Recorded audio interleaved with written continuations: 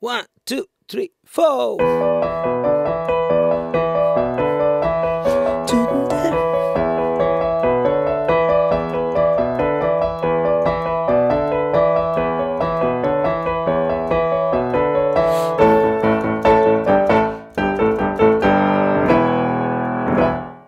Right, welcome to part 2 of this series on classic rock piano riffs. I've already taught you the bass riff in the right hand with pulse and some very Beatles day tripper like chords in the right hand. But you had to do that as a pulse, and then we talked about a few mental and technical aspects of developing your independence, right? So for this, we'll just continue from where we left off. We'll take the same two chords. This one, B, D, E, and B, C sharp, E. So now we could play them as the pulse, or we could play them as arpeggios. So what is an arpeggio? Where you take the chord and you just break the notes up. Instead of going, you go in some pattern, one by one of a pattern. So the pattern I'm suggesting, now you could have easily done that, but this is what we call as an even arpeggio pattern, where there are no accents as such, or the accents are only at the downbeat or at the strong beat, beat 1 in this case. 1 and 2 and 3, you know, 1 and 2 and 3 and 4. So this is not what we are going to try to do for a rock idea. You're trying to group this in threes. So you count 1 and 2 and 3 and 4 and 1, but you group your phrase, which is B, D, E, you group that in threes. It's a 3-note phrase. So what you could do, 1 and 2 and 3 and 4 and 1 and 2 and... Now if you had not said 1 and 2 and etc. and just played it in threes, you may have even considered it as triplets. 1 and a 2 and a 3 and a 4 and a 1 and a 2 and a... You know, but that makes your body sway. That's more like a triplet feel, where you're dividing the beat by 3. Here, I'm dividing by 2 because the pulse is 1 and 2 and 3, 4, 1. So the pulse is 2, 3, 4. The division of the pulse is 1 and 2 and, which is dividing by 2, not 3, 1 and. That's why we say 1 and 2 and 3 and 4 and. So the division is by 2, but the groupings of the phrase we are creating, or the accented phrase, because it's, why we say accent would be because it's on the off beats. It's going to land on the ands more often than, or as often as the ons, or you'll have more landings on the accented notes or the off beats than the on, you know. So it's a combo, on and off. So that's why we call it accents. You go 1 and 2 and, so still dividing by 2, but grouped in threes. So it goes 1 and 2 and 3 and 4 and 1 and 2 and 3 and 4 and 2 and 3 and 4 and 1 and 2 and 3, 1. There we go. So you kind of get confused. So it's important to know when the cycle of the left hand is ending, right? So it goes. So if one, let's revise the left hand.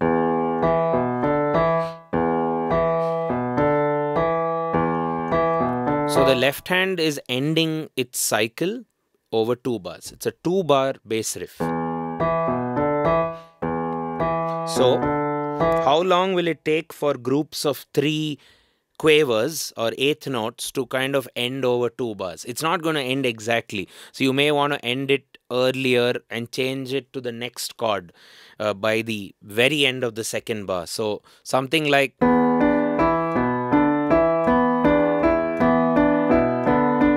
change. You need to have that variation as well, otherwise it'll start sounding monotonous. So B, D, E, then B, C sharp, E.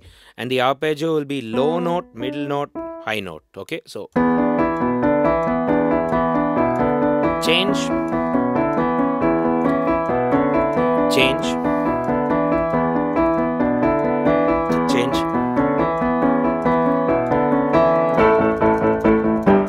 Okay, so you can just look at it as a kind of a rule or a goal where you play each grouping of 3 5 times. It will not resolve exactly over 2 bars, but that's not what we are going for. We are going for like an unresolved accented phrase, which is going to sound very interesting for the ear. Okay, so you could play this either around middle C, or you could play it a bit higher. Let me demonstrate both. This is lower. Now the challenge here is again independence. So independence earlier was to give us the pulse. Now we are playing quavers, eighth notes, which is actually easier, but we are accenting those eighth notes. You may find that doing this is a lot easier, 1 and 2 and 3, because it's a cyclic repetitive pattern, while over that is not so easy.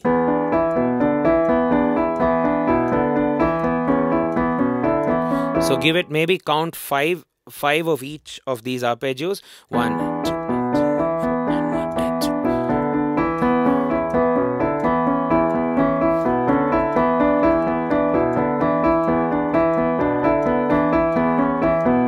There we go. Played a bit higher.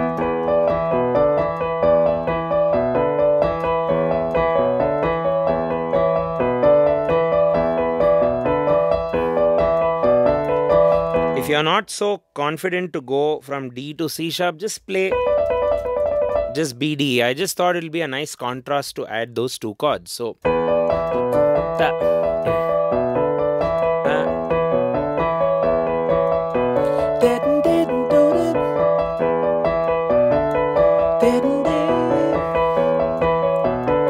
these sort of changing elements, you know, not just run-of-the-mill patterns or run-of-the-mill chord progressions, eventually will inspire the singer or the melody player to do something over this. So you might not even consider this as the melody. This is just the backbone or the foundation of the song. The melody will now follow, right? So that's about the arpeggio, guys. And let's also look at a turnaround, which you can pretty much use for this whole thing. Very inspired from the song My Sharona by The Knack, where you go, My Sharona, right? Okay, listen to that song. So now what I've tried to do at the end is so A, G, A. So you could do fifth chords or power chords, A, G, A, G, A. G, A. That's your bass. A, G, A. And then G, A, G, A, G. A, G, A, G, A, G. That's the pattern on the left.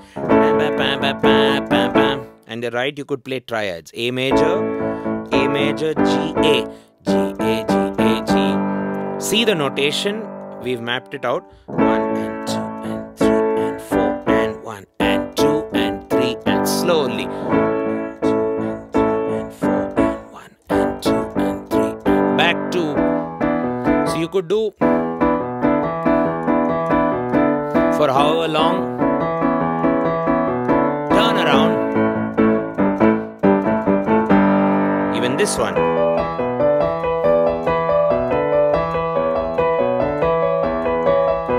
Turn.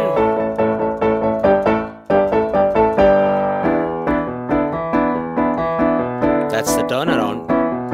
So in this part of the 4-part series, we've covered an arpeggio pattern in groups of 3, also called as accented groupings. Those 2 phrases. And the challenge is you're having a pulse, which is important for the audience always. Then you're dividing the pulse by 2 units or quavers or eighth notes. But then you're not playing da da da da da da da da, or you're not playing dabba dabba dabba dabba dabba dabba. You're not playing those even on beat hitting phrases, you know. You're doing dabba da dabba da dabba da dabba da dabba da. Look at how my head is moving, and when I say dabba da dabba da dabba da dabba da dabba da, the loud da, the accented thing which I'm doing with my voice is not coinciding with my head all the time. It starts with dabba da or dabba. See, it doesn't really go with the head all the time. Some of the times, yes, but That's the beauty of accented phrasings, guys. A lot of these things are there on our channel. You just have to type accents or accented. I guess those keywords would help on our YouTube. Also, you could visit our website, nathanielschool.com. Under that, there's free lessons, and there you can just key in, type in what you're looking for, and most of our videos are hosted there. We just re-host it there, if that's the right word.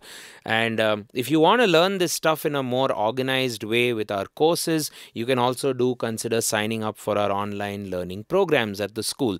Not only for piano, for all the other instruments as well: vocals, guitars, drums, bass, and so on. Cheers, and don't forget to join the next part as well. Find the next part and come there.